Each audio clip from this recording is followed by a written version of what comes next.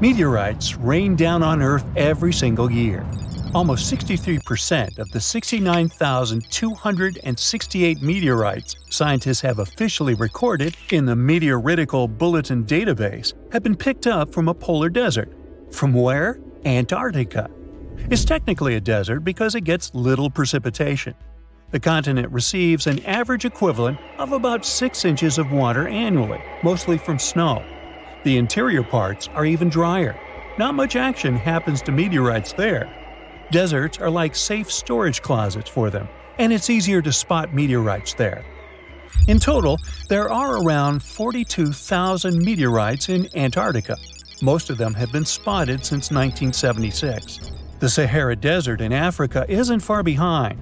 Nomads and treasure hunters have discovered over 14,000 meteorites there, especially since 1995.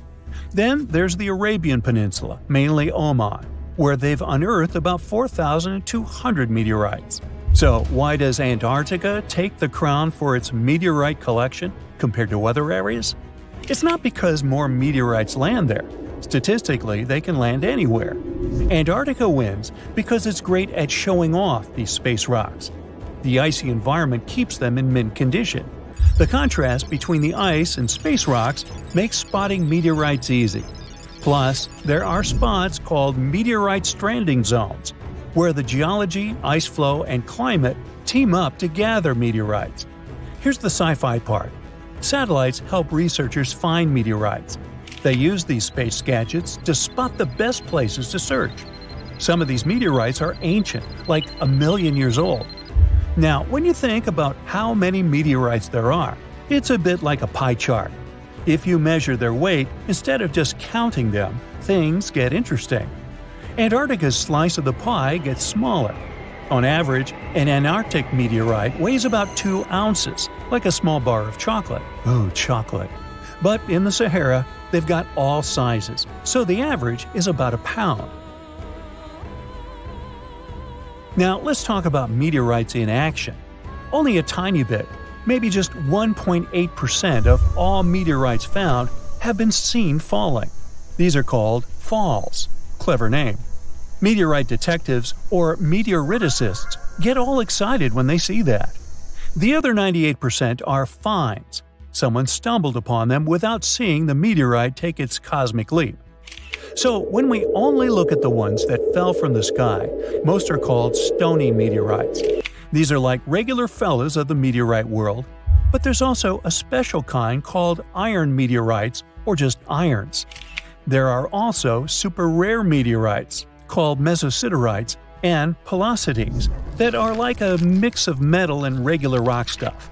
In places where humans live, like North America, people tend to find more iron meteorites than those that fell.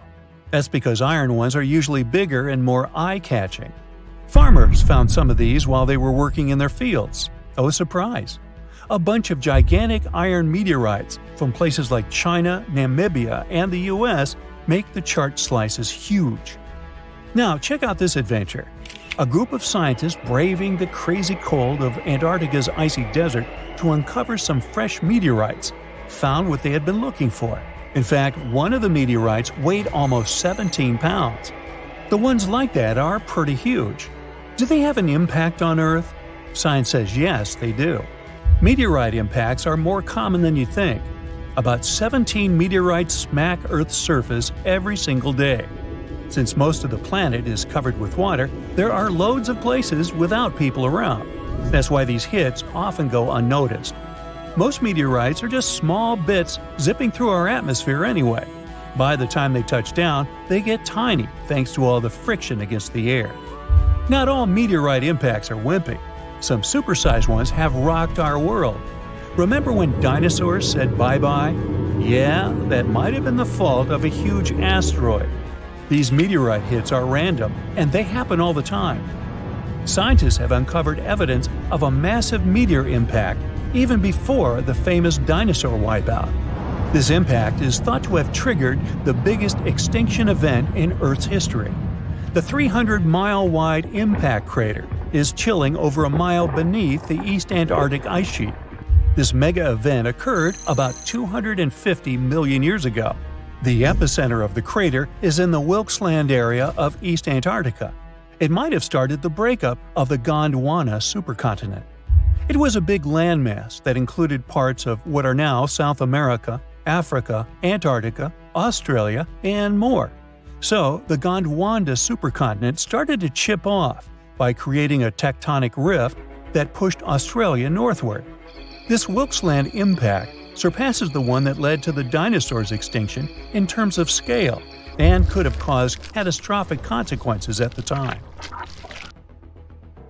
The Hoba meteorite is a huge chunk of space stuff chilling on Earth. It crash-landed about 80,000 years ago in Namibia. The thing is a heavyweight, like twice the size of the next biggest meteorite ever found. Interestingly, it also has a weird flat shape. Nobody's moved it since it fell, so we really don't know how deep it's hidden. But experts think it's skidded along the ground like a stone skipping on a lake because it landed at an angle. That's why it didn't leave a big crater when it hit the ground. And it was discovered by chance. A farmer found the world's biggest single meteorite. He was plowing his field with an ox and a regular plow. Suddenly, he heard a scraping noise. It was the metal plow meeting the iron meteorite. The Mosi meteorite from Tanzania has been staying underground for centuries before scientists gave it a proper look. The locals loved this space gem, calling it Commando. It was known in town for generations.